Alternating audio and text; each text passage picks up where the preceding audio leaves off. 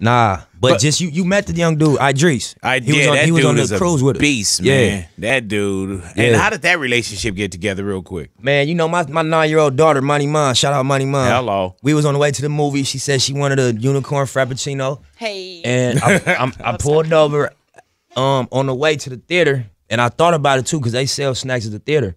I'm like, I don't really want to stop. I'd rather just go to the theater, but it's my daughter. I did what she asked. And based on me stopping there, I ran into this young dude that had his computer open. He was working on something I could tell just by looking at the screen. It wasn't released. It was like he was waving his hand over his computer screen, and his hand image was showing up on the screen as bone density in 3D. And I just knew technology enough to know that's not out, and I started talking to him. And that was Iddris. Yeah. The dude's name is Iddris Sandu, and he's one of our partners that we curated and designed a marathon store with. You know what I mean? The technology aspect of it. And then also we doing other things together too. But yeah, my daughter was the reason I met him. That's